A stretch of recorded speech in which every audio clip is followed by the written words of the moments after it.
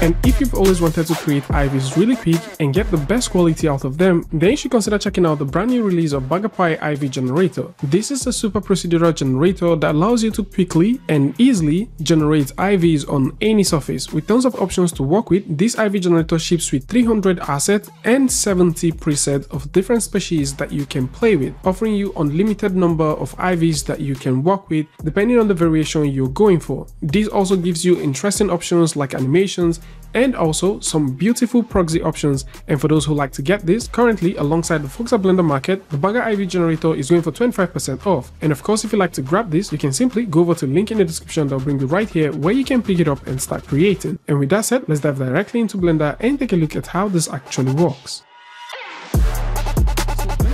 Right here, all you need to do to get things going is to go over to Edit, go over to Preference and install the Burger IV Generator within the add-on section. And once you have this, click on the check button to turn this on, click on the drop down and click on the Asset Browser. Now within the Asset Browser, click on Install Burger IV's Asset as Asset Library. And once you have this installed, you can click on the Burger menu and save your preference. Close this, drag out a new panel, and you can switch over to the asset browser where you would locate the Burger IV Generator asset. Now the assets are in 4 categories, which deals with flowers, fruit, leaves, and also presets. And how you work with this is extremely simple, as you can press N on the keyboard and you'd notice that we have the Burger IV right here. Within the Burger IV Generator end panel, you'd notice that we have 3 generation modes, which includes fast, accurate, and precision. And within the asset source, we have the viewport 3D and the asset browser, which simply means that you can either select from the viewport to populate your IVs, or you can use the asset browser to populate your IVs. And to work with these IVs is extremely simple.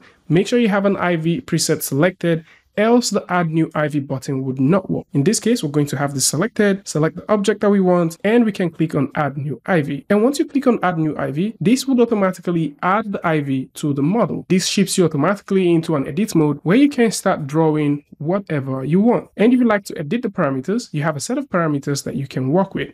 So you can go over to the IV growth where you can play with the parameter. The leaves also have some very interesting parameters, which includes leaf density. So just in case you like to increase that, there's a flower and fruit section, which you can use to play with the flowers and fruit probability just to increase or reduce them. You also got some trunk properties, which you can use to increase the trunk radius, and you can also increase the branch radius. So depending on what you want, you have some options. You can scale this however you choose.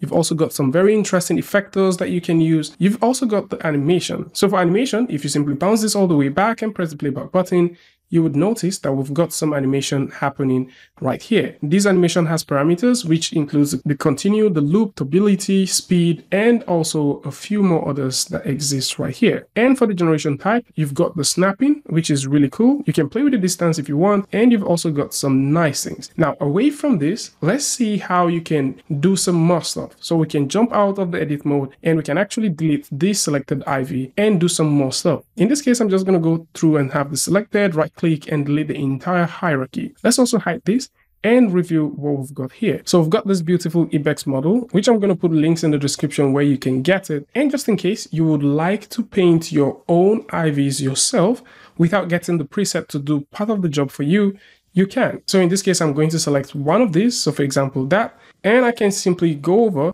to the end panel and click on add new IV. We can start adding the IV however we choose. Let's actually see what this looks like rendered. I think that might make more sense. So we can go over to the render section, and from here we can start doing some stuff. Let's drag this all the way up and start drawing.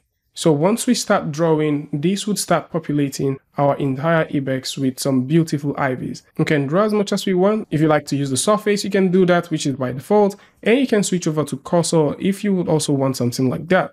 So we can draw with the cursor selected, and you can see some interesting results. And we're going to jump all the way out and take a look at some very interesting options that this comes with. Let's go back to our viewport shading, and in this case, I'm creating a simple torus. I'm going to position the torus where I would like it to be. So the reason why we're using this torus, for example, is to show a few things. So if you have the IV selected, if you would like this IV to have a target point, you can. So I'm selecting the torus, selecting the IVs, and we can add this torus as a target point. So once we do that, you would see the IVs starts reaching for the torus. If we have the ivy selected, we can increase the ivy propagation, and we can also play with both the trunk length and also the branch length. In this case, this begins to reach very close, and the closer the torus gets to the ivies, the more the ivies begins to climb onto the torus. You can of course have this still selected, and you can go in and even draw more stuff on this. So with this ivy selected, we can actually go back, go to where we have the draw, and we can draw some stuff right on the torus because, you know, we already have the torus connected in a sense. So with that done, you can now go over to the ivy growth and play with the settings until you get what you're looking for. And if you'd like to add fruits and flowers to the ivies that you've just made, you can go over to the fruits and flower section where you can find a ton of fruits and flowers.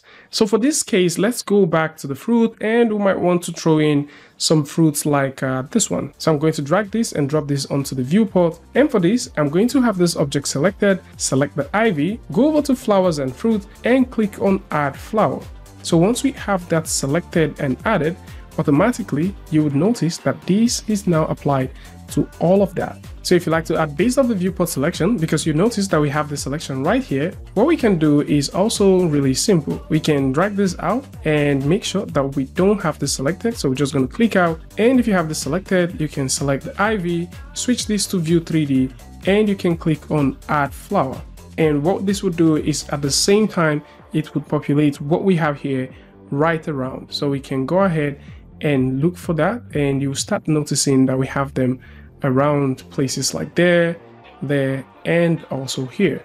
So with these options, you can add from both the viewport and also the asset library. And if you'd like to get this right now for 25% off, you can simply go over to Blender Market, where you can get this, as the folks at Blender Market are currently doing the 25% off, and Bagger Ivy is also part of products that you can get for 25%.